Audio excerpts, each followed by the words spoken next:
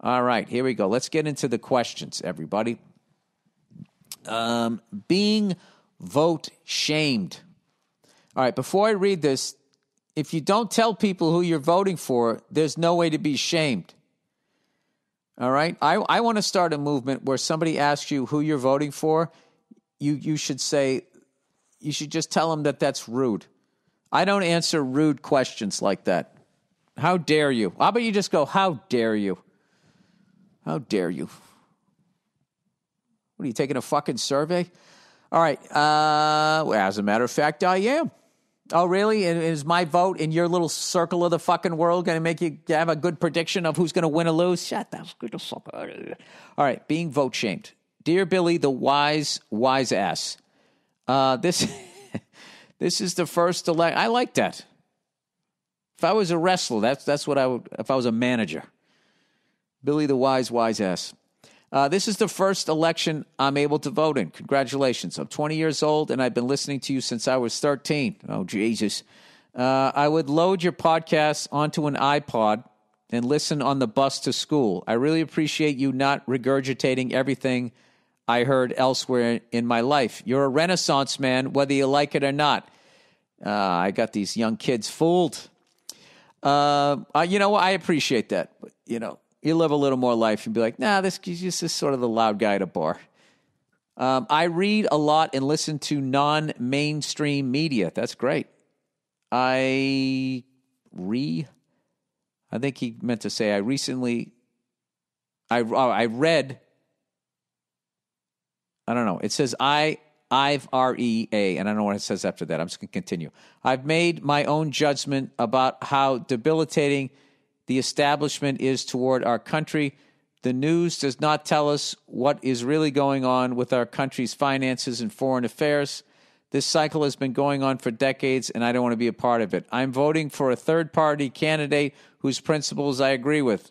My friends are telling me that I'm wasting my vote, and I can afford to do it because I'm privileged, which is why I have the audacity to do something like that.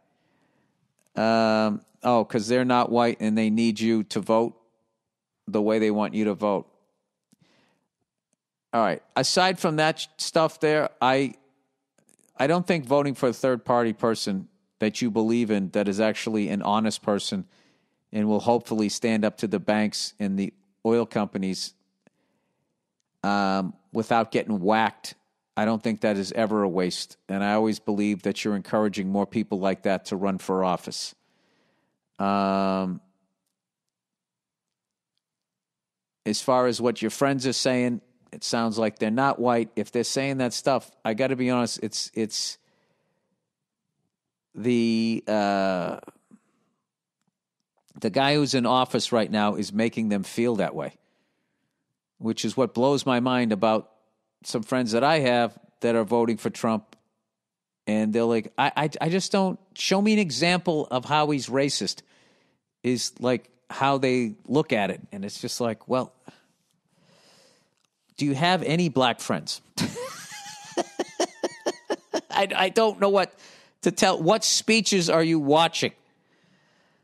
I can just tell you this. My biggest advice that I would give you is just don't tell people who you're voting for. And, if your heart's in the right place and you're voting for what you want to vote for, then there's nothing wrong with whoever you're voting for. Okay? Straight across the board. Democrat, Republic, Libertarian, third party, whatever the fuck you call it. Somewhere along the line, people just started saying who the fuck they were voting for. Liberals, celebrities, I don't know. Let me just continue reading this. My mother lost her business when I was in middle school, and we had to live with my uncle when the economy crashed and she lost everything. It wasn't her fault. Her landlord went bankrupt, and the bank sold the building to an investment group that used a loophole to condemn the building, put her out of business to end her lease, and then rented it out at twice the price the following year. Those fucking people are brutal. This has informed a lot of my views, and I don't apologize for it, despite being told I should.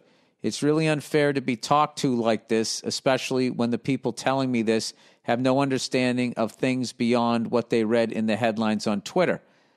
I know you voted third party in the past. Has anyone in your family or colleagues ever tried to make you feel guilty for your beliefs? Oh, absolutely. I've always been told that I've been, throwing away my vote and stuff like that.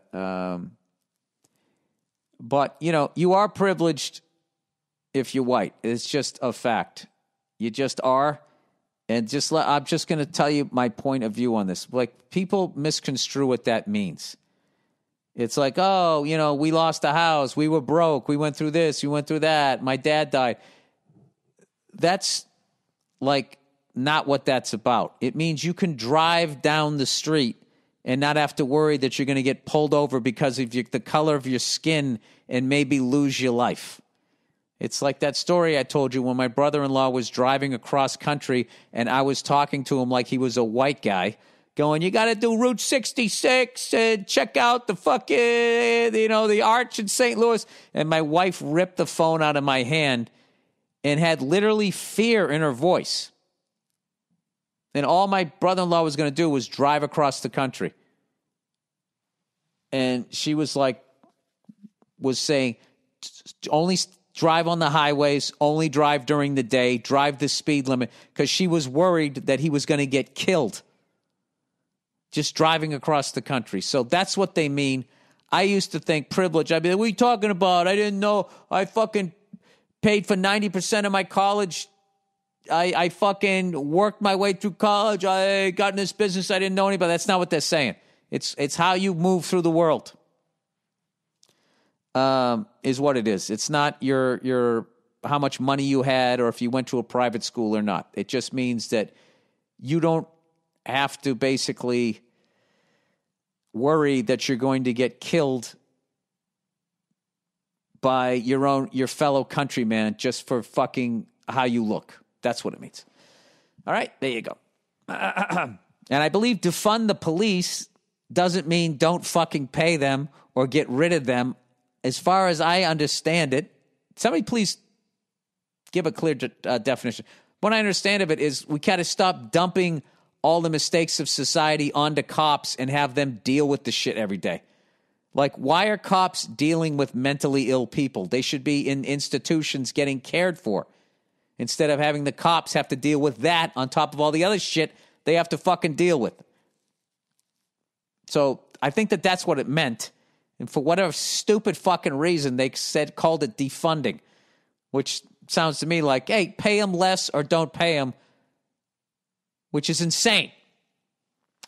Almost as insane as me tackling these huge topics here. All right.